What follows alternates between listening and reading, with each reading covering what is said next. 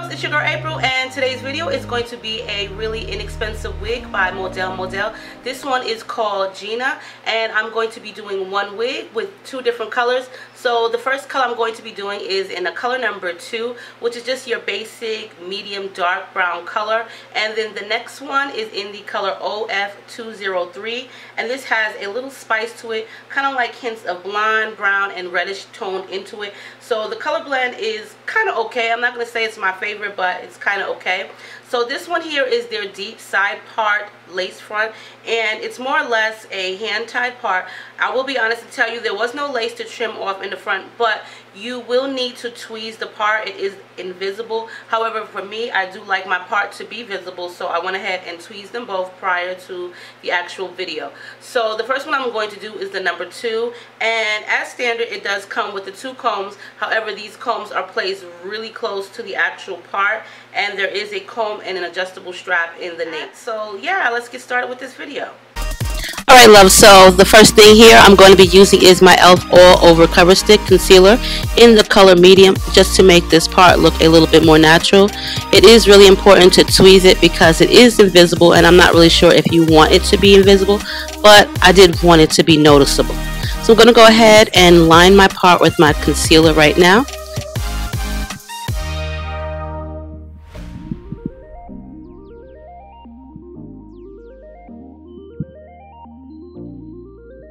Let's go ahead and remove this wrap from my hair, and as you can see, the scalp looks a little bit more natural, and get it situated on my head. Now, first thing I noticed about this wig is the hair fibers are really like nicely textured. It's not silky straight.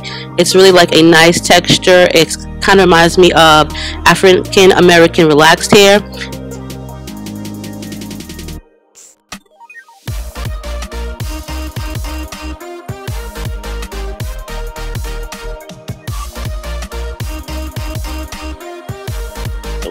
Now I'm going to pull out some of my hair in the front for a little bit of leave out for a natural hairline, and as you see, my edges are a little thin, so I'm going to be using Strand Maximizer hair filler fibers. It's just like Topic. They look like tiny little hairs, and this will make your edges a lot thicker, or as well if you have any type of balding spots or balding, then this stuff is really good.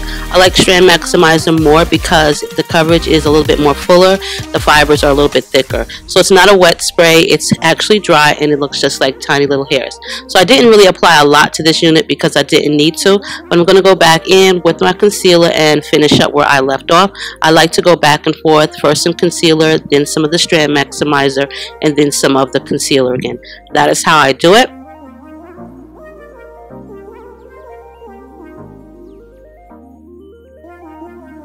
As for the Strand Maximizer, I think it's like $20.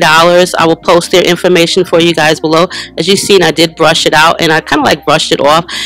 So I will just reapply a little bit once I have the wig situated.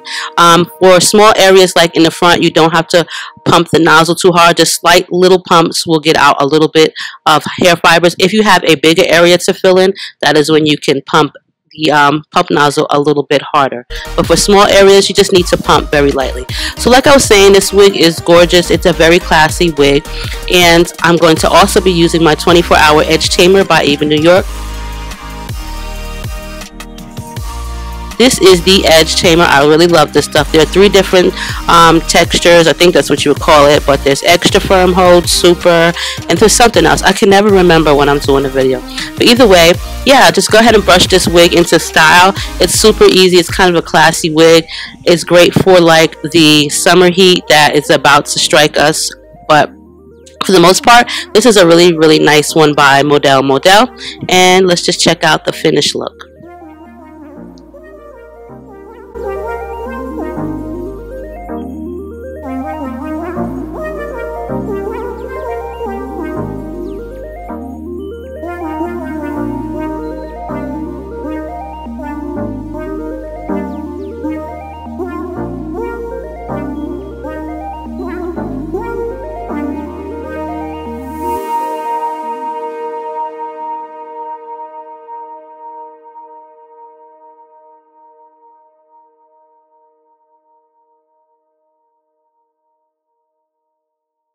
Okay, so here is Gina in the color number 2. I'm going to be honest and tell you guys this. I do like this wig a lot. You know, I don't really do too much of the short shoulder length hair, but it really reminds me of this Kim K bob that I made like almost a year ago, and I really do like this. Also, the hair fibers are not all plastic-like, shiny-like, silky-like. They're in between like a silky and a yaki, so it gives like the best resemblance of like some African-American relaxed hair. The hair texture is really good. Like the fibers are really nice. Looks almost authentic, meaning like real human hair.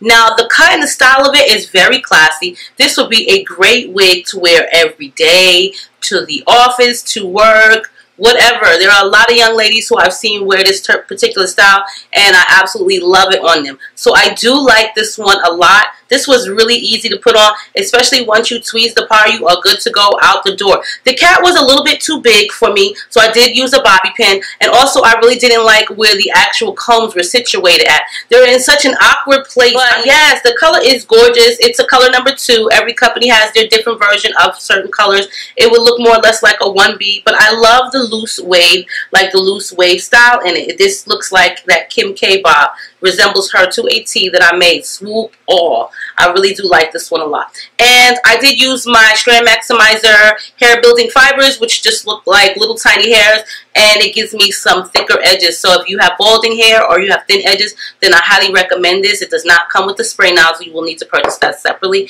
and I will post the information below. But I do like this one a lot. I think it goes with the shirt. It looks like I'm going to work at the office or what have you. But now let's get on to the color OF203. I'm not really sure how I'm going to feel about this one because I really do like the dark color. So let's just give it a try real quick and see how that goes.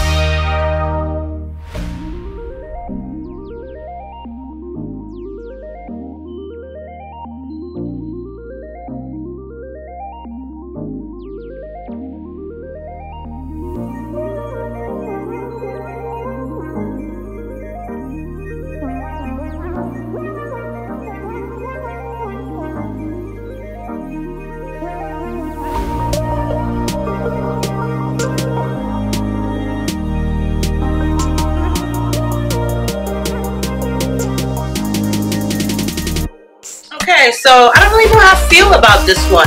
I will tell you there's a difference, you can tell. This one seems to me a little bit shorter for some reason. It's cute as well, but the black one, the darker one, seems a little bit more well made.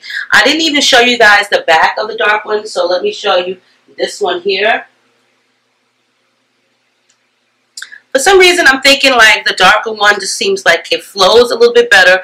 The hair is a little bit looser and longer, but it just is just made a little bit better. The color blend is gorgeous. It's a very pretty summer color, and I think it goes well with my complexion. But for some reason, I just like the darker one a lot better for this particular style. Now, as for the texture, it's still the same feeling, the same texture. But overall, this is really like a really nice classical style wig.